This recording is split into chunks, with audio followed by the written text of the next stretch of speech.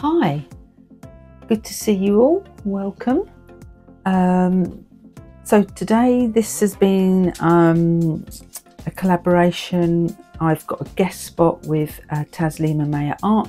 So you should have just watched the beautiful Taslima Maya Art and her video. Up next after me is Sheldon. So I will put links to their channels in the description.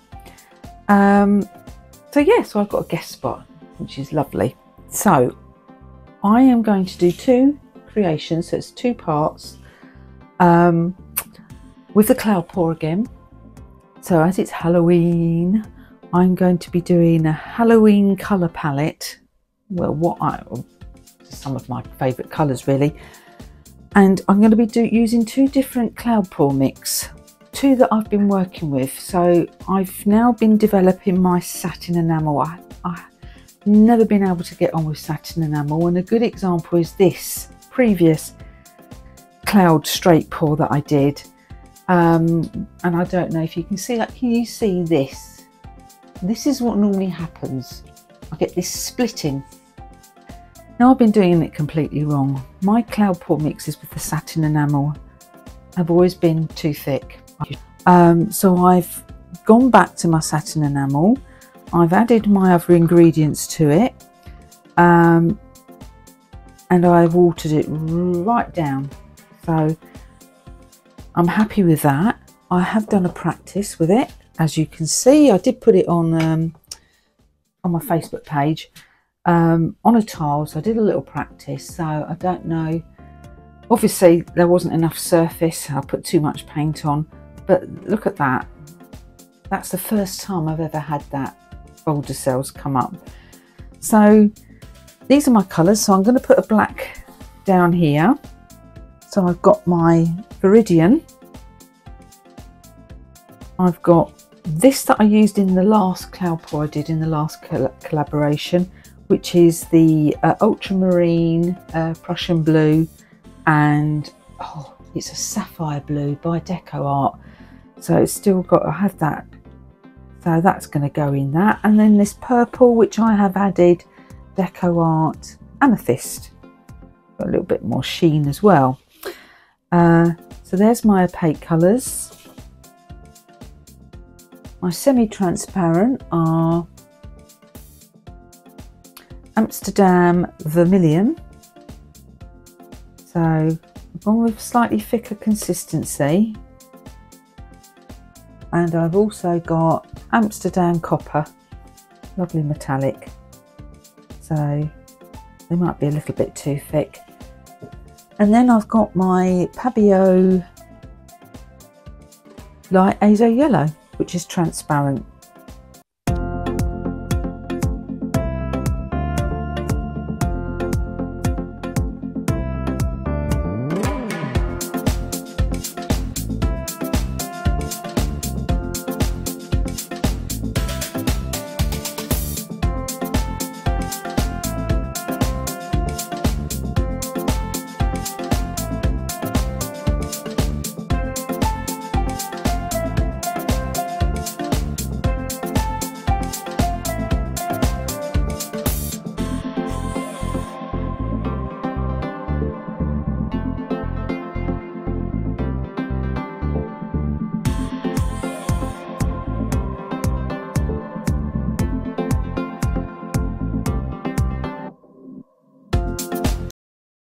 Okay, here we go. Ooh.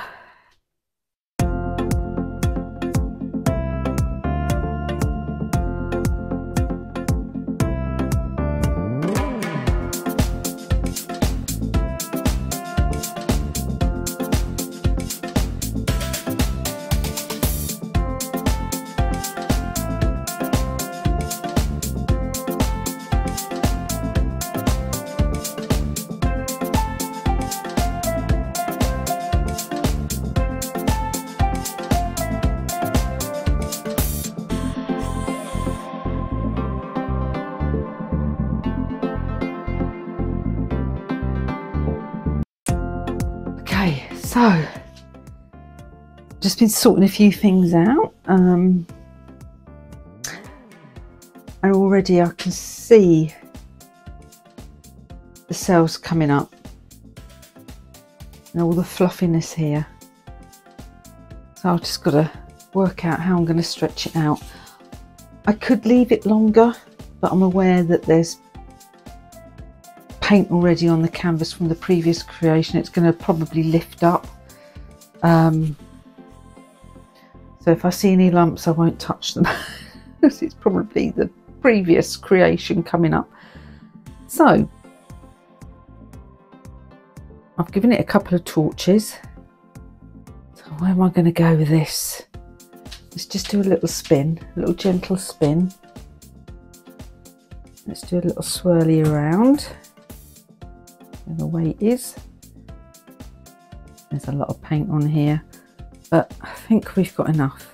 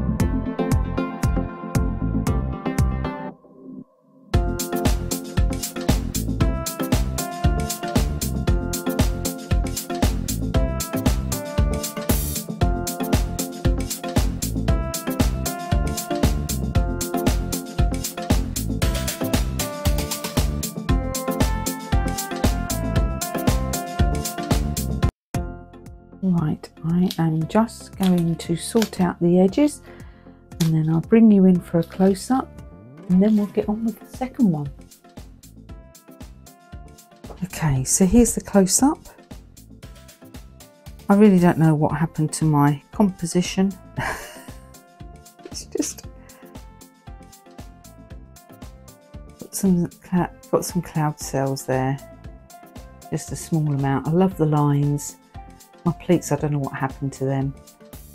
So anyway, I'm happy with this satin enamel now. Still a work in progress. I mean, there's some there, but it all came off, and I love my little, I call them tendrils, but I know you call them fingerlings. We've got some there, so it's nearly there. Anyway, I am happy with it. So I'm going to do the second one, second cloud pour, with my other cloud mixture, which is the Liquitex and Vallejo. I think I've said that right now. Someone's told me how to pronounce it correctly. Vallejo. So that will be the next creation. I'm hoping I've got enough colours to do the same colour palette. So once these are dried, we'll have them side by side as well at the end of the video. So let's get on with the next one. Okay, so on to the second one then. So this cloud pour mix is my Vallejo, Liquitex and Amsterdam Titanium White and water. So I've made sure it is on the very thin side, and I've changed my mind. I'm not going to use the same colour palette as the one I've just done, the dark Halloween colours. I thought I'd go for a softer palette, but I'm going to lay that one down first in the middle. So I want to get rid of this lovely deep blue. So I'm going with the ShuttleArt Veridion. Is that how you call it? Veridion? Yeah, Veridion. I've got Amsterdam Sky Blue Light. That's Jadette by DecoArt Extreme Sheen. is the vintage colour from the ShuttleArt range. That's going to need more water. Orange. And I think I've got DecoArt 24 karat gold in there. I'm sure I have. And I've got the, I can't remember what this is. It's a magenta. I think it's Pabeo. And then there's a pink here as well, and I think that's Arteza. Anyway, they need using up, so I thought let's go for those. I have a softer palette. That's going to go in the cup first. I can't remember what's transparent, opaque or what, so I'm just going to go with the flow. And then we'll do the reveal at the end. I think the previous one is just about dry because I did that a couple of days ago. There is a disaster on it, but all will be revealed. So let's crack on. These all up.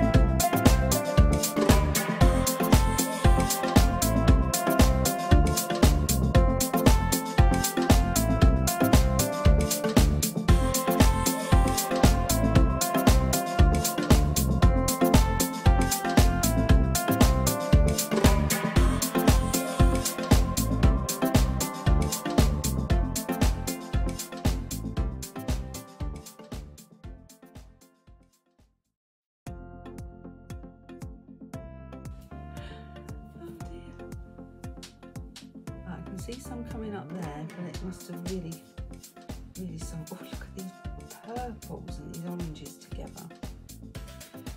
Right, so I need to sort things out.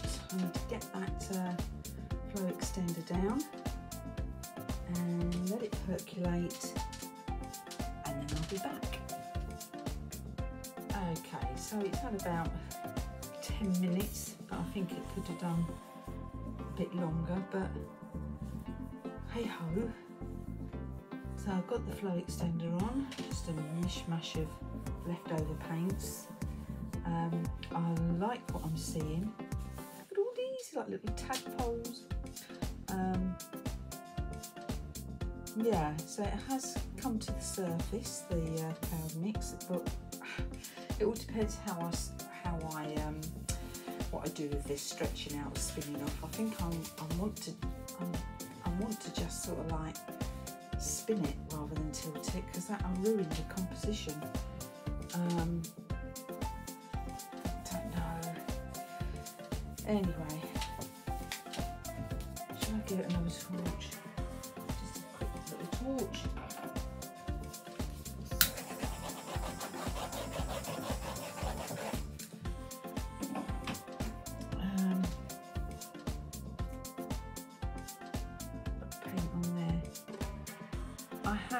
I have cheated actually while I was letting it do its thing. I did give it a little spin out just to help it come to the surface. So I think I'm just gonna spin.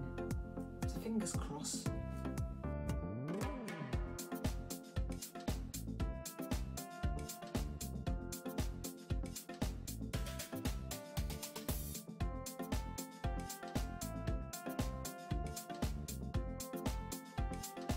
yummy. Oh, yummy, yummy, yummy. I know I've got a little bit of muddy in. That's just the way I layered the paints.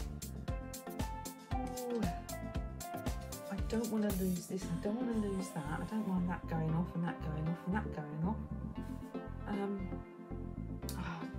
didn't do this last time. I didn't check to see how much paint was left on there. Let's have a look. So I think I can just do getting those corners off.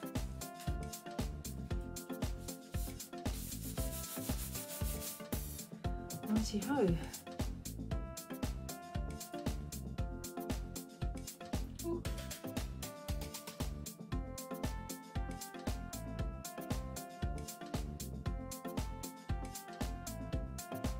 Actually, there's not much movement.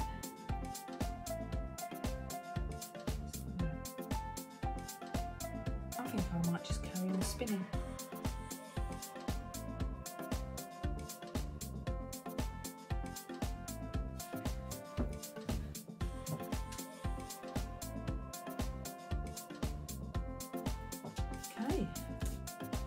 Okay, I love that.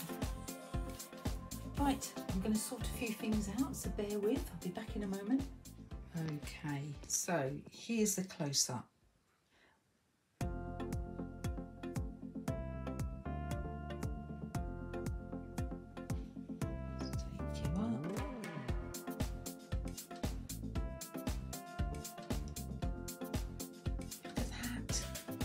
Is the best results I have had so far.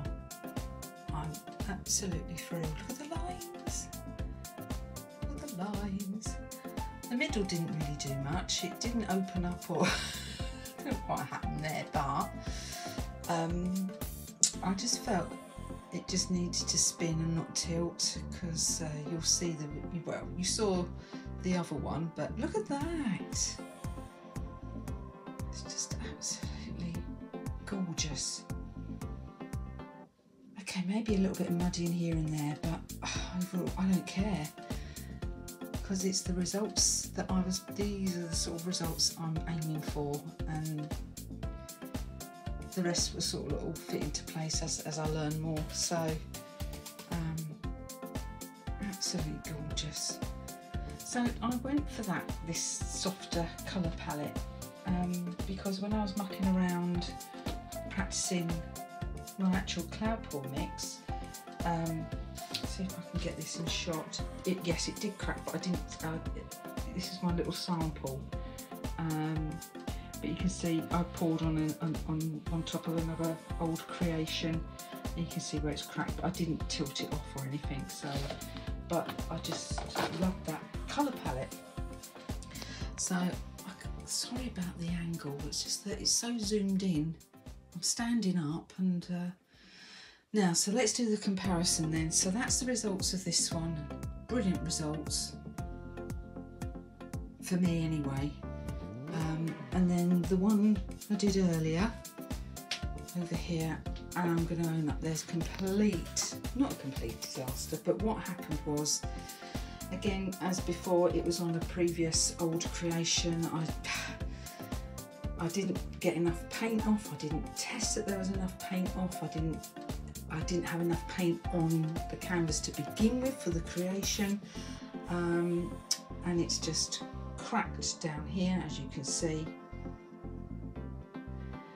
A little bit of cracking over there. That stayed. Nothing else developed. Loved the lines. A bit more splitting up there, as you can see, and cracking. And a little bit of fluffy clouds over there, but again splitting, cracking along the edge. But that's my own fault. I was rushing, all in haste.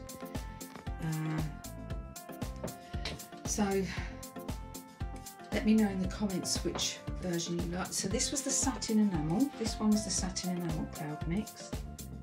And then this one over here is the Vallejo and Liquitex. And the paints were a little bit on the thinner side. So let me know what you think. So comparison, keep working on it. So I'm more confident now to use the Satin Enamel cloud mix, so I will carry on using it here and there. I do love this colour palette, the Halloween colour palette. It's not quite Halloween colours. Love those bits there. So there we go. So thank you all for joining me. Up next is Sheldon Briscoe of ShuttleArt. Do go over, well, I know you'll all go over and watch him because he does wonderful stuff. So thank you all for joining me, and I will see you soon. Bye.